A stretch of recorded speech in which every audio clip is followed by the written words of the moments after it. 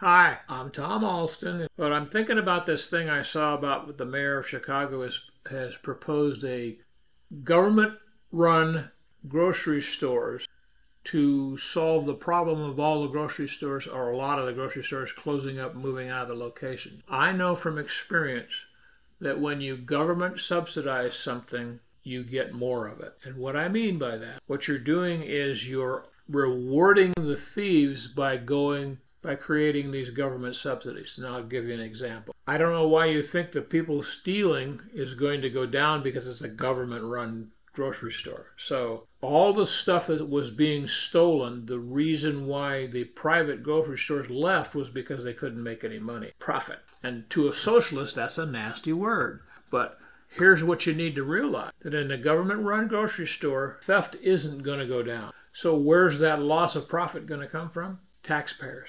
And the guy running this program knows that. He is a socialist. Only a socialist would propose something that silly. Now, I lived in Mexico for a couple of years, and they had government-run grocery stores. People were as nice, at least it seemed to me, there in the private-run grocery store. The selections were limited, and I don't know what caused that other than weren't trying to satisfy a large customer base, or maybe that was just the way that they were taught to buy things. But I'd like to know how they financially operated.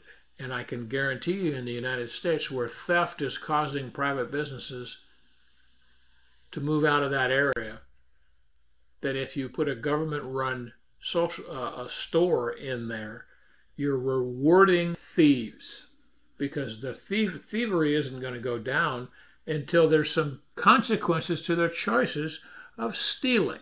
And that means them going to jail and the police being able to arrest them and prosecute them and see that they go to jail.